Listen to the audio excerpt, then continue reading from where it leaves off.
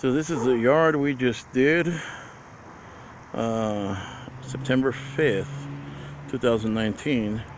We mowed the lawn. We took the weedage out of the gray rock there. Then that's 13 bags of debris that we pulled out of this area and the back. And then we cleaned the whole alley here. There was weed trees all along the side here. You can see my El Camino loaded with my equipment and debris. And the backyard, well, the backyard was taken care of as well. I'll just walk over there real quick. But this is what we do: landscaping and yard cleanups. And I'll just show you real quick.